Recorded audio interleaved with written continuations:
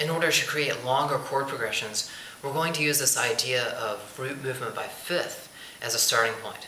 Now remember, we're starting at the end and working backwards. So we started with C and went up the interval of a fifth, C, D, E, F, G, and that provided the basis for the previous chord. So in order to create a chord before this one, we're going to start with G and count up a fifth.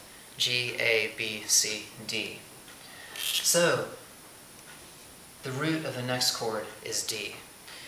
Now, we're in the key of C major, so think about what chord can be built on the note D. Turns out to be the supertonic chord, and it's a minor 2 chord. So what we're actually going to do is write a D minor chord.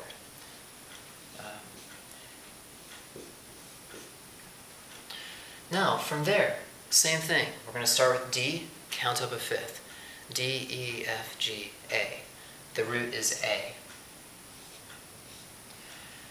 Again, we're in the key of C major. Think about what chord can be built on A. The answer? A minor 6 chord, or a submediant chord. So, we're actually building an A minor chord. I might do something like this.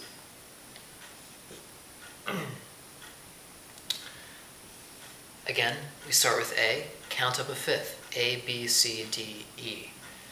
The root is E. Okay. Again, key of C major, what chord can be built on the note E? The answer? A minor 3 chord, or a mediant chord. So, we're actually building an E minor chord.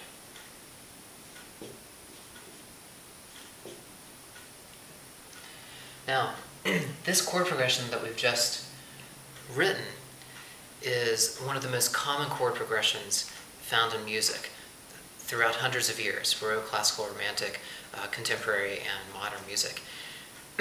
And because we're moving by the interval of a fifth, it's often referred to as the circle of fifths progression. And of course, not every piece of music uses this chord progression, but a lot of music is derived from this chord progression.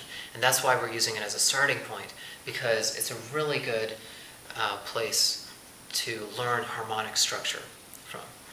Now, this would be the circle of fifths progression, but it's a little bit odd to start it on a 3 chord. So we probably want to add a chord just to establish it at the beginning. And since we're in the key of C major, we'd start with the 1 chord, which would be C. And I might do something like that. So this chord progression with the 1 at the beginning is the circle of fifths progression, and you're going to become very familiar with it over the next few chapters. This chord progression can also be used in minor keys, and that's what we're going to talk about in the next lesson.